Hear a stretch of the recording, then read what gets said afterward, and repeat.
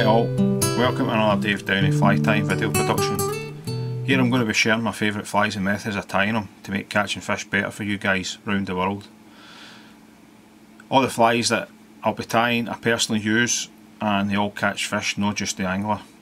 At the end of each of the videos there'll be a list of materials required to tie a fly just in case you missed it in the video, and a link to my online shop where you can purchase the correct materials to tie these killer patterns. Hope you all enjoy it. Today I'm going to be tying a little simple fly. It's a Bibio, a merger, with a slight difference. What I've got in the vise is a B160 size 16. It's got a nice wide gape, short shank, that's what I like. I'm going to be using sheer thread, which is 14.0.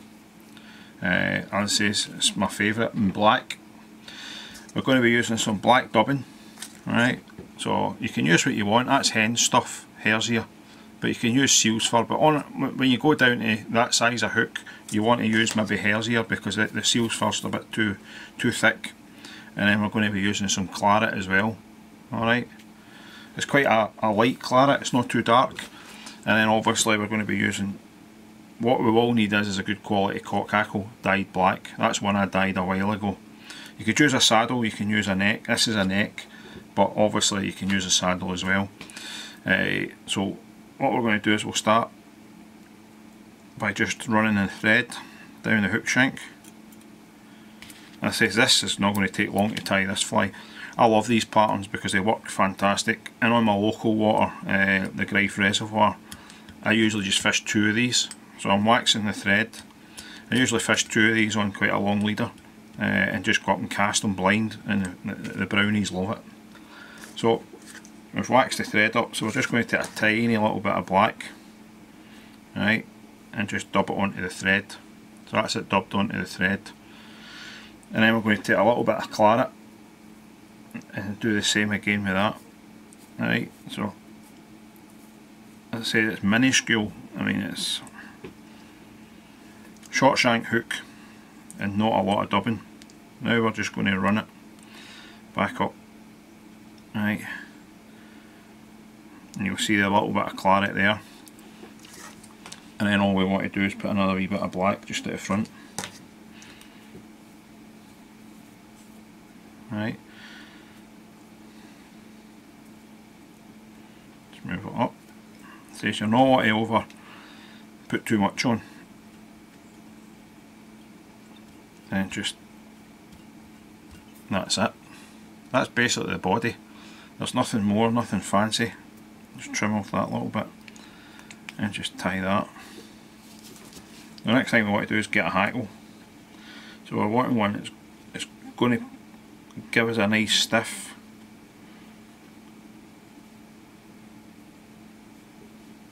bit for the fly to sit on. Right, so I've got a hackle there. I'll always give it a wee check just to make sure. Right, that's not bad, because basically we're going to, I'll show you in a minute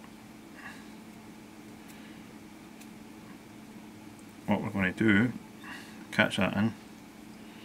1, 2, 3, 4, 5. Then cut the stalk away. Alright, get the hackle pliers. These are stone through hackle pliers. I really like them. 1, 2,